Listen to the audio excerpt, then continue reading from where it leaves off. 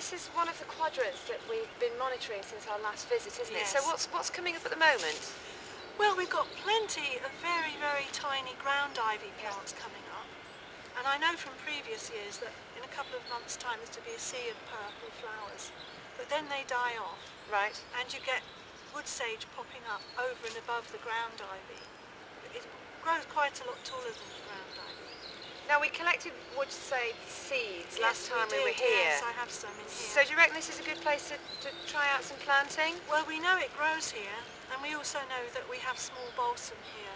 Right, that's the invader, isn't it? Exactly, and we're hoping to pull those up as they come along to give the wood sage and other plants a chance to provide more ground cover and hopefully be better able to compete with the alien small balsam. Right. But we are going to try and keep a lid on that plant and keep pulling it up as it comes. So hopefully planting some of this might help to keep it down. It should do in theory, but I have found that it even grows above bracken. There's some bracken up there, and I was astonished to see that the small balsam can actually grow quite big and poke its head above. Not so small balsam.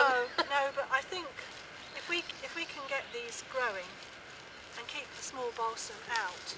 Okay, I mean I've got some seed husks, but lots of seeds in here. I think it's virtually impossible to separate them from the husks. And we've scarified the soil. We have, yes. So what, just scatter them in? Ah, yes, because that's what would normally happen in nature. Yeah. So do exactly the same thing.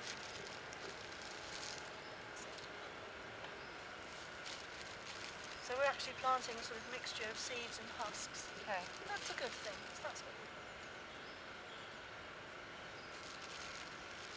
So how would these seeds normally be distributed then? Would they just drop out of the plant? As far as I can tell, yes, because you've just found some on an old flower spike, and it looks as if most of them are still there anyway. Yeah. So I think we are actually doing pretty much the same as the plant would anyway. It's just that we're planting a few more. Okay. Than would otherwise be here. Anything to see off a small balsam? Yes. So they should start to sprout when?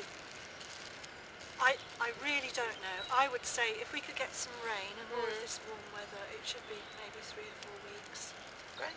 Can you come back and have a look for us? Well, yes, I'm here every day working, and I come out here at lunchtime, so I can keep an eye on it. We'll take a photo and stick it on the blog for I us. will indeed, yes. Good. As a sort of backup, I'm also going to plant some of these seeds in a seed tray at home. Right. I'm taking a bit of the soil home. And so if this doesn't work, we should have some seedlings that when they grow into a sort of reasonable size, plug plants, we can just pop them in. Okay, and that'll be more controlled in terms of the amount of water you It can will give them be, and yes, things, it will be much more controlled. It will give them a head start. I know it's not totally natural, but we might have to do that in the end, if this isn't successful. Whatever it takes. Yes.